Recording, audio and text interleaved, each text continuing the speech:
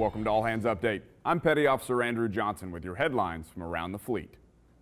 The Navy remains committed to preventing sexual assault. We recently spoke with Rear Admiral Sean Buck, who told us that sexual assaults are being taken seriously and the Navy is working towards eliminating them.